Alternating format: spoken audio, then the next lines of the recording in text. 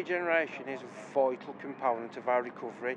It's what we're trying to achieve with our Relight campaign across the whole service that we deliver as a city council and authority for the residents to enjoy our city and living in our city, but working and travelling to and from our city. This is something that's going to be iconic for the city and iconic for everybody within our city.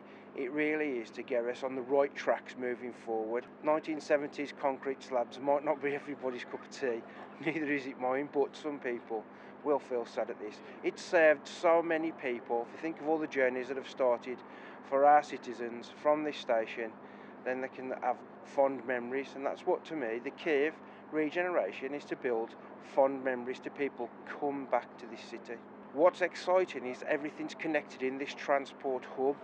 Doing the train station has started so many other regeneration projects. I9 across the road, Brewer's Yard that hopefully we're going to get started with very, very quickly. So it's an exciting period in Wolverhampton's history. It's a major step forward with improving interchange with both the tram and the bus. The fantastic bus station is just across the bridge here.